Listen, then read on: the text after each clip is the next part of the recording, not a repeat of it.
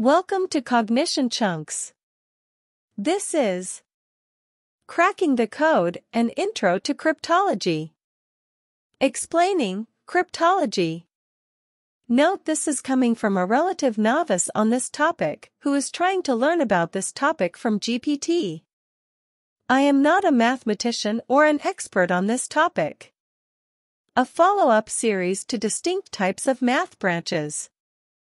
Picture yourself in a digital landscape where every conversation, transaction, and interaction is a treasure trove of data, yet lurking in the shadows are pirates out to plunder that treasure. Welcome to the captivating world of cryptology. In essence, cryptology is the guardian and locksmith of our digital world. But how exactly does it work? Let's delve into the foundations, key algorithms, examples, and advanced applications that make up this fascinating realm. Foundational concepts of cryptology. Plaintext and ciphertext. Imagine you write a heartfelt letter. That's your plaintext, the original, raw message.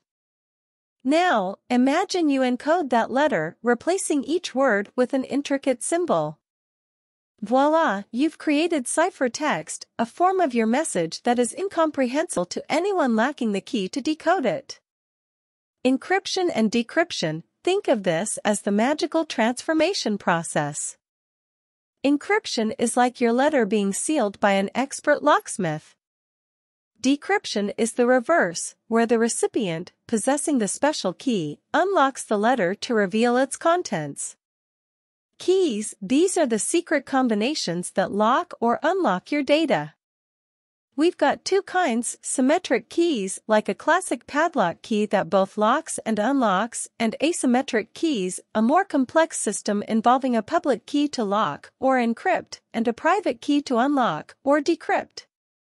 Authentication and integrity. Cryptology isn't just about secrecy, it's also the doorman verifying IDs at an exclusive club. Authentication ensures that you're talking to who you think you're talking to, while integrity makes sure the message hasn't been tampered with during its journey. Cryptographic algorithms. These are the formulas behind the magic, like a secret family recipe for lockmaking. Popular ones include AES, RSA, and SHA-256. Cryptosystems. Imagine an entire security system with cameras, sensors, and guards. Cryptosystems are the full package, combining algorithms, key management techniques, and protocols. You may have heard of SSL/TLS. It's the cryptosystem that ensures your online shopping spree is secure. Block and stream ciphers. Think of block ciphers as encrypting a whole paragraph at once, while stream ciphers focus on one letter at a time. Public and private key cryptography. With public key cryptography, your encoded letter is put in a lockbox that everyone can lock, but only you can unlock.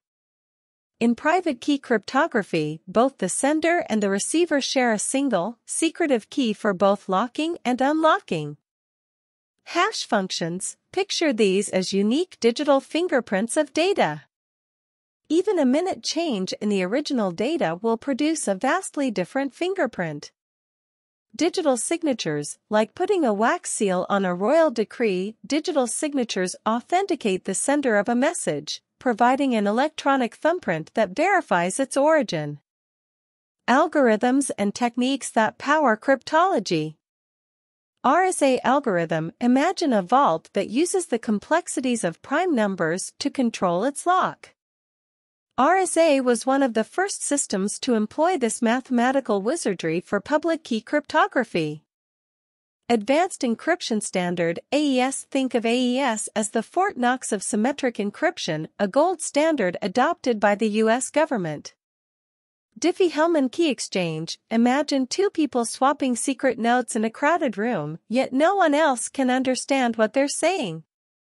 That's what Diffie-Hellman achieves in the digital world.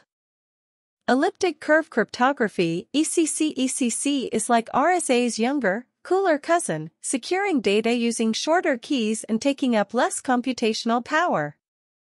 SHA-256. This cryptographic hash function is the backbone of blockchain technology and other security-dependent applications.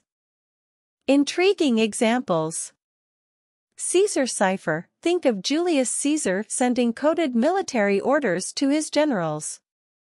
The Caesar cipher is just that, it takes each letter in your message and shifts it down the alphabet. RSA encryption and decryption. Imagine a complex dance of numbers as large primes and modular arithmetic intermingle to transform your message into a fortress of numbers and back again. Digital signature with RSA. Picture sending a document with your unique ink stamp, only in this case, it's a series of numbers that proves its authenticity. Where cryptology is taking us. Zero-knowledge proofs. This technique is akin to a magician revealing a trick without disclosing the secret, proving they know something without revealing what that something is. Quantum cryptography. Picture encoding messages using particles of light, where even the act of intercepting the message changes its content. Blockchain. Think of a public ledger, guarded by an army of mathematically linked blocks that resist alteration. Secure multi-party computation. Imagine a group of people each holding a piece of a puzzle. They can see the completed image without revealing their individual pieces. Homomorphic encryption. This enables computations to be performed on sealed envelopes, and when you open them, the result is already calculated. Cybersecurity. This is where the rubber meets the road, as cryptography safeguards everything from your emails to national power grids. Extend your knowledge.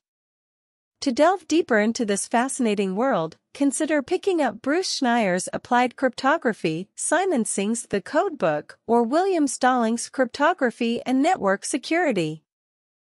Cryptology is a multidisciplinary field, a blend of math, computer science, and engineering with far-reaching applications in our modern world. It's a race between lockmakers and lockbreakers, where the stakes are as high as national security and as personal as your own privacy. Welcome to the endlessly intriguing world of cryptology. Was this accurate? Did GPT just make up a bunch of stuff that does not exist or does not make sense? Find out next time in the CognitionChunks follow-up.